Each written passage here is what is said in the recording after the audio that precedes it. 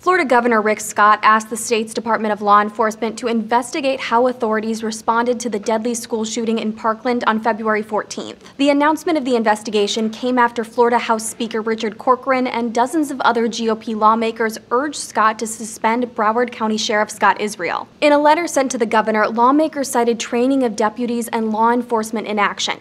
The sheriff has acknowledged his department responded to more than 20 incidents involving the eventual suspected shooter, but says none involved, quote, arrestable offenses. Scott didn't respond publicly to calls for Israel's suspension, but the sheriff previously said he won't resign. Israel's office released a statement Sunday saying it will fully cooperate with FDLE as we believe in full transparency and accountability.